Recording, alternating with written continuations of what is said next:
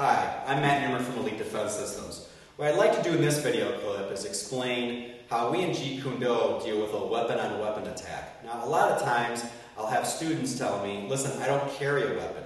You have to understand that awareness is the first step. There are so many kinds of improvised weapons around you on a regular basis. I don't care if you're at the office, at home, or maybe out on the night of the town.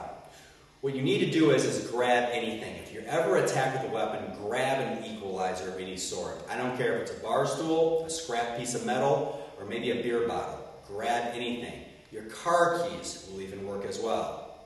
In this case, when it's a weapon-on-weapon kind of attack, what we do is we borrow the concept called defanging the snake. What defanging the snake is going ahead, and if I could borrow Joe real quick here, when he comes out with a weapon, I'm not going to go ahead, I'm not going to block. What I'm going to do is I'm going to go ahead, I'm going to cut the hand that's holding his weapon. That's going to lead to a disarm. The great thing about this is that it takes the guesswork out of so many hours people put in practicing their blocks. You see, the problem is that if someone goes up and throws an attack and I block, let's say, the problem is this knife is so close to me actually getting cut.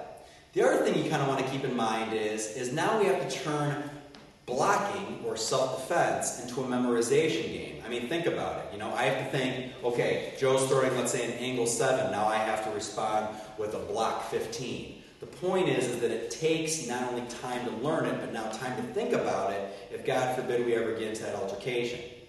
By training under this concept of defanging the snake, the beautiful thing is, regardless of what angle Joe attacks me on, I have one solution that takes care of all these different problems. Always cut or smack the hand. I say smack the hand because if I would have a blunt weapon, now I'm smacking the hand, I'm not cutting or slicing it. So what I'd like to do here is just review what we simply call a 3-and-3 drill. Joe's going to feed me 3 angles. I'm going to cut, cut, and cut. You'll see me do one more thing here, which is moving back. We have to move back because if Joe stabs on in, even if I am successful in cutting the hand, this weapon could still come in here. So what I want to do is I want to have insurance on my side. As this comes in, I cut, but I also move back.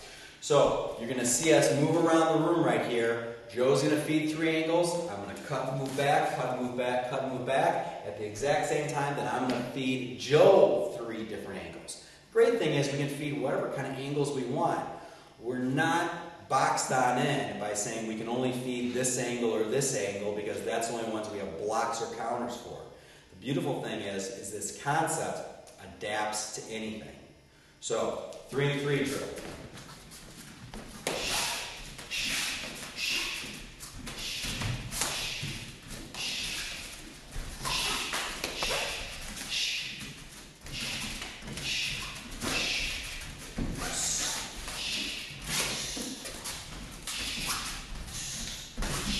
Good, time.